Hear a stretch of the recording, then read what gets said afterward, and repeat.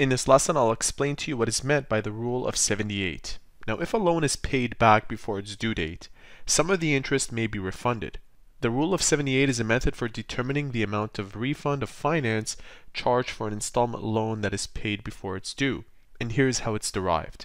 In a 12-month loan, in the first month, interest accrues on 12 parts of the principal. And this goes down every month after that. So in month 2, it's 11 parts. In month 3, it's 10 parts. If you sum all these up all the way to 12 months, you end up with 78 parts altogether. So let's say that you have a loan and it's paid off at the end of the 9th month. Month 10, the interest accrued is 3 parts, and then 11th month is 2, and then the last one is 1 part. If you add that up, you end up with 6 divided by 78 gives you the ratio of the total interest that must be refunded, 6 over 78 parts. As you can tell, this is a very small fraction, and this is the reason why the amount you get back for paying it off quickly isn't always as much as you would want. The first question reads, a loan for 12 months with interest of $468.85 is paid in full with 5 payments remaining. What is the refund fraction for the interest refund? Now let's think about this clearly. If there are 5 payments remaining on a 12-month cycle, for example, that means everything was paid within 7 months of the loan. So we still have month 8, 9, 10, 11, and 12, which makes 5 months left.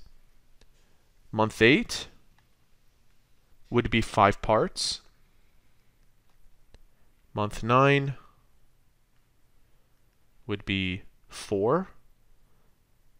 10 would be 3, 11 would be 2, and 12 would be 1. Adding these up, 5 plus 4 plus 3 plus 2 plus 1, 9 plus 3 is 12, plus 2 is 14, 15. That's 15 out of the 78 parts.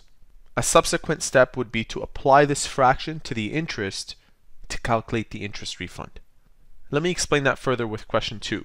A loan of 12 months with interest of $224 is paid in full with 4 payments remaining. So we are right over here. 4 plus 3 plus 2 plus 1 is 10. So that's 10 over 78. That represents the fraction.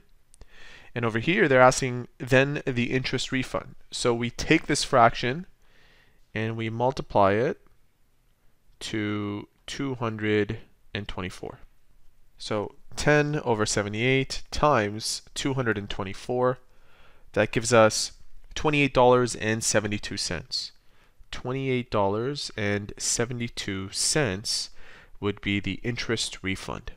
So there you have it. Now you know what the rule of 78 is and how it's derived.